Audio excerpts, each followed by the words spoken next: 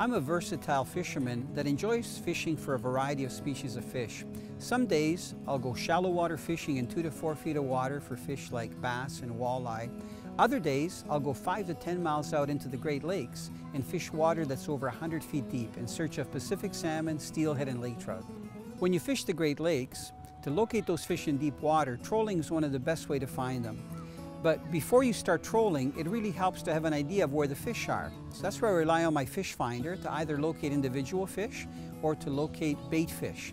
Once I locate a productive area where I believe fish are going to be feeding, I take out my trolling gear, my counter reels and trolling rods, and the different devices that I'm going to use to get down to where the fish are.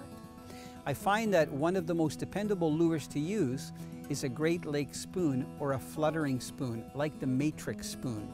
These spoons are ideal because they're very light metal and they're designed to track and to flutter behind a diving device or right behind a cannonball if you're fishing with a downrigger. A good Great Lakes spoon will have just the right wobble and flash, and it'll also be the right width and the right length to resemble the bait fish that the salmon, steelhead, and lake trout are feeding on. I have great success trolling the matrix spoon between 2 to 3 miles an hour for salmon and steelhead. But when I'm targeting lake trout that are closer to the bottom, I prefer to use a slower trolling speed, sometimes between 1.5 and 2 miles an hour.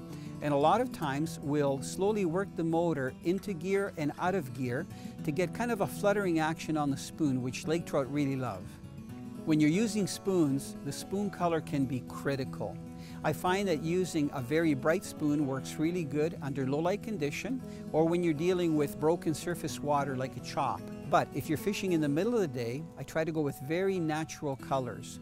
One of my favorite colors is to use one that has a combination of black, some blue, and even some light orange or green.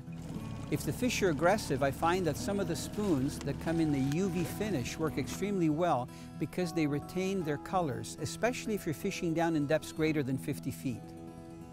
Great Lakes salmon spoons are one of the most effective lures to use, whether you're trolling in shallow or deep water. And if you have a good variety of them, no matter what the conditions are, you'll catch fish.